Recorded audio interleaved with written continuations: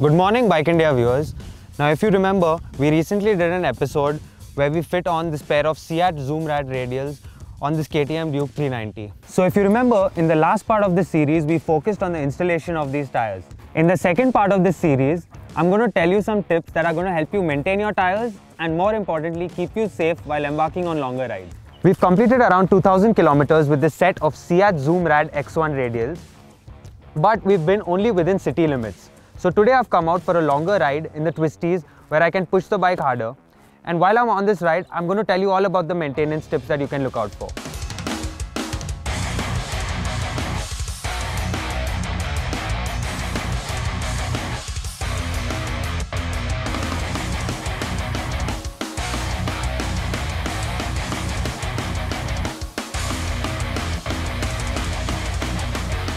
But first, let us talk about how the tires have been performing. Within the city, they have been performing well and remain composed over varying road conditions. What's most impressive is that they provide positive feedback from the front end while the bike is tipped over and even under hard braking. When the front tire provided me with great feedback, I was able to push the bike harder to extract all of the grip available from the CEAT Zoom Rad X1 tires. These tires also enhance how safe a rider feels on the motorcycle. As we all know, the KTM 390 Duke is a manic 43 horsepower machine that puts down a lot of power to the rear wheel.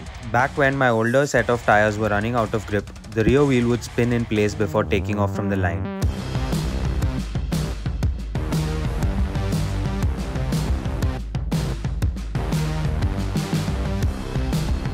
With this new set, I'm back to being confident when it comes to quick launches. The tire handles all of the power being put down to the rear wheel, and this makes quick launches off the line effortless as the sticky rubber begins to get to work. The CEAT Zoom Rad X1 tires are H-rated tires, which means that they have been designed especially for stability at high speeds. The H rating signifies that they have been tested at speeds of up to 210 km an hour. On empty stretches of the highway, I managed to hit the 160 km an hour mark and the bike remains stable and planted throughout. The tires provide ample grip even over a few wet patches that I encountered, and not once did the tires feel nervous or lacking in terms of grip. Many riders tend to love the idea of cornering on a motorcycle, and it is a skill that requires a lot of time to perfect.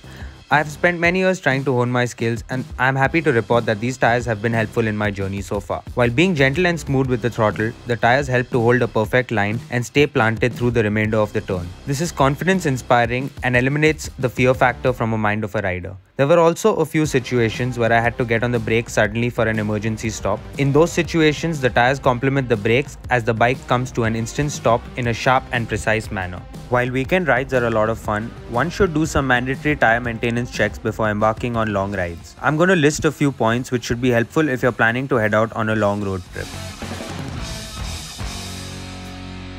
One of the main things to check before a ride is tire pressure. It is advisable to buy a small pressure gauge so that one can quickly check tire pressures on the go. Make sure to check the manufacturer's recommended tire pressures for your bike. Underinflated tires hamper the bike's handling, reduce tire life, and also increase fuel consumption.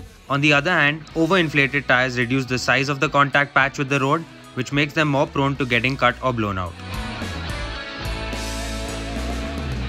Next, we should also check the structure of both the rims properly before every ride. Sometimes, rims get bent due to unfortunate high-speed impacts or due to severe potholes. If your bike starts to judder and feels wobbly, stop immediately and call for help, as it is extremely unsafe to ride in such conditions.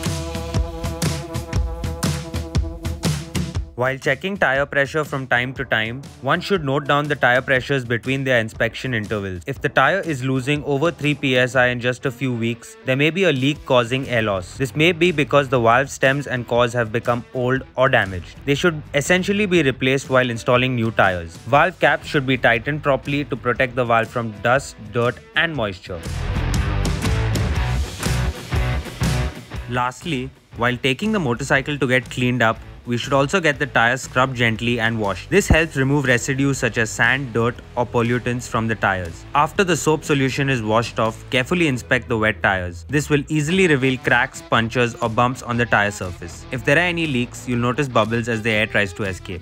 We hope you find these tips helpful and will spare the time to include them in your day-to-day riding routine. As for the CEAT Zoom Rad X1 tires, they have plenty more to offer and I hope to explore them further in the coming months. So stay tuned and follow the Bike India channel for more content like this.